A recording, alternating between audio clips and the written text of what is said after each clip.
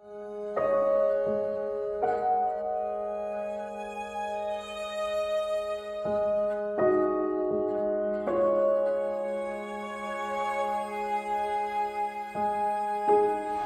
think every subject that interests you, it has to be personal subject in a way. It has to be connected to you personally.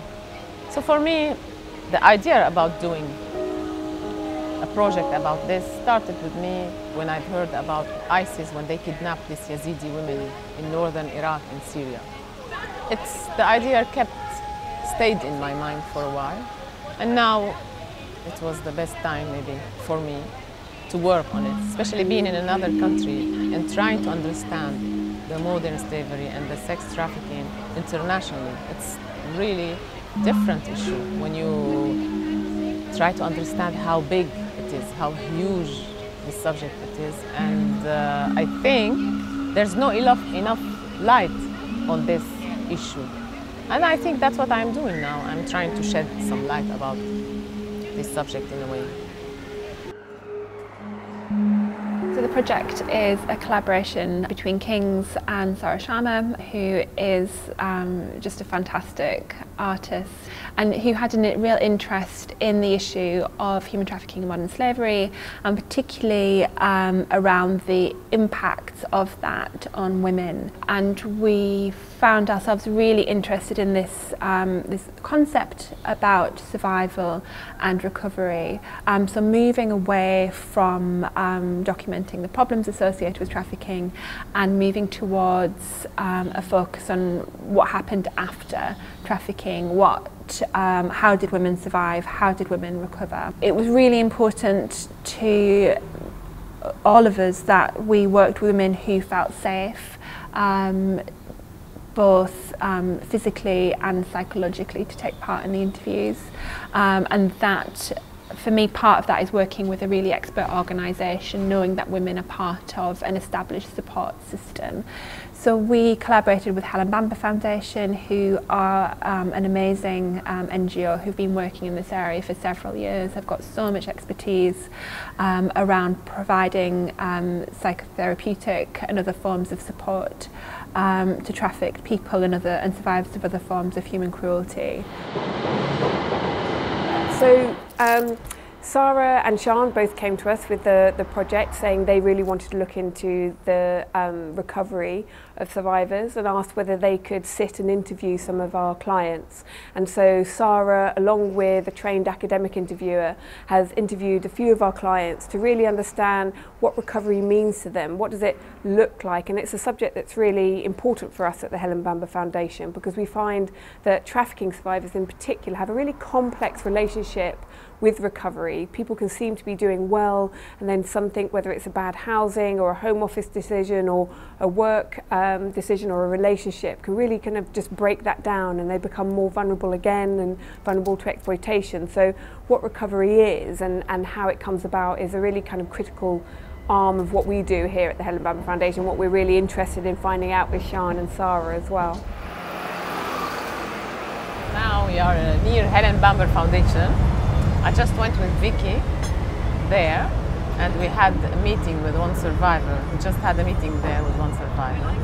Yeah, it's very unusual to be in a one room, small room, one-to-one, having contacts and conversation with women that experience trafficking. Yeah, I mean, when you're talking about trauma and like really challenging things that have happened to people, like you have to have the awareness that you are asking somebody to tell you quite possibly some of the worst things that have ever happened to them. But it's also you're doing it for a reason. That's sort of how you kind of, I don't know, rationalize it. That you are doing this to understand how people recover after trauma, after human trafficking. It's a question that's not been asked and answered very well before. We've kind of not really done this sort of research, and so you're asking these questions not to upset somebody. You're asking them to make sure that you can sort of help other people. After listening to their stories and after listening to their experiences, I tried subconsciously, I'm leaving this experience because it's a very dense experience, really, and it's a totally different world for me. So it's like diving into another world and feeling everything about it. So I'm trying to go out and act as an observer and then go back to my studio and see what the outcome will be.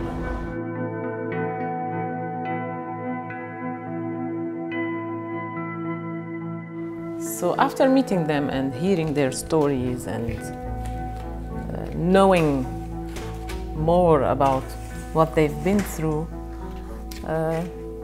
I go back to my studio and I start work without any plans about the outcome of my paintings. Because I think that the subconscious mind is a big source of inspiration and a big source of creativity, I think. And that's how I mainly work. I try to let my subconscious mind to go through my work. I wanted to work on the different ages of a woman, because this idea is very appealing to me, and also because what I've heard from the women that I've met, they always speak about past and future and present as if they are the same moment for them. So they don't feel, they don't have any view or any expectation about the futures, because their futures, because they are mainly surviving. They are not living their life, they are surviving, and that's why the future is not there. What matters is the moment for them. I like to create all kinds of contrasts in my work, with paint, with color, with different layers, with anything. I like the idea of death and life, black and white. That's why maybe I work a lot in contrast. Because I think everything has two faces, dual realities.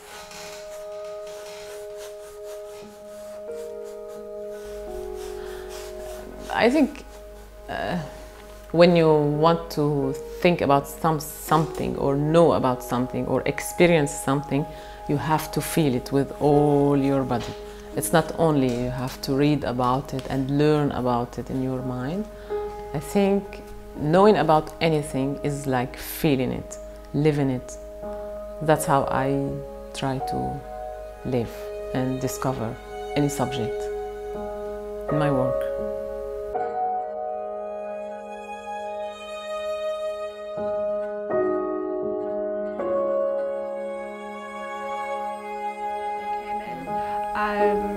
But there's this bit towards the end and she just says, "Yes, I'm here." And I was like, wow, that's just... Really? That's just like, it's 3 words, but I don't know, that was the most powerful bit for me, thinking about how this is around kind of survival and recovery, and she felt she hadn't recovered yet, and she had a long way to go, but she's like, yes, I'm here. And I thought that was just such a statement of intent. You know, we talked about we can't depict the women as they are. We can't paint the portraits of women because we need to protect their identities. And how are you going to be able to paint anything at all? And this idea of being able to paint a feeling, yeah, that's fascinating to me. But when you look at the painting, you can kind of inhabit that that feeling and that sense. Because it's not an illustration. What I'm doing is not an illustration, and it's not mainly portraiture. It's like a new discovery in a visual way. So it's like a research at the same time, but visual research. I think if you kind of look back through time, actually a lot of artists are scientists and a lot of scientists are artists. And I wonder whether we've lost some of that. there is overlap in what you're doing as a scientist, particularly as a social scientist, as someone who's working with qualitative kind of interview data. You're not passively observing, you're engaging with a subject and you're generating and creating something from that, and you're trying to get to and convey an understanding of some truth. And I think that is the same for art, that Sara is engaging with a subject, both the subject of modern slavery as a whole and with individual subjects in the women that she has interviewed, and she is trying to get to a truth through her understanding and her response to that, and creating something that people can use to further their understanding. So although we are different in output, I think actually there's a lot of similarity in approach, and that isn't something I've had an opportunity to really reflect on or engage with until that project, and I think that's, even just that realisation has been really exciting for me. Oh my God. So was this figure there? No, when I saw it before, it was the girl sitting, and then the older woman. So none of this was here. That's incredible. What are you calling this one? 4 ages. 4 ages. Woman. Wow. It's amazing.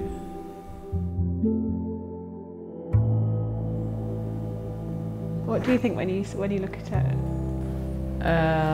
I enjoy looking at it because each time I look at it, I discover another detail and another expression in the faces, and I really like it. And I love the big size also. It's very dominating. I'm glad to hear your impression about it. I like it. You've seen this one This is before. the one I've seen, yeah. Yeah, it's beautiful. Yeah, this was the one where when we were looking at it before, I said I think it's really, like, I think for me it really plays with the trafficking imagery in a really interesting way, because so much of the trafficking imagery is around kind of like hiding from the camera and cowering, and in this one the body is being protected rather than shielded, and the face is being covered, but not in that kind of cowering, cringing way. It feels really kind of purposeful. You never could imagine what paintings were going to be like when we started, and I know you said that you can't imagine that when you start either, even when you're at the canvas, but it's just incredible seeing them.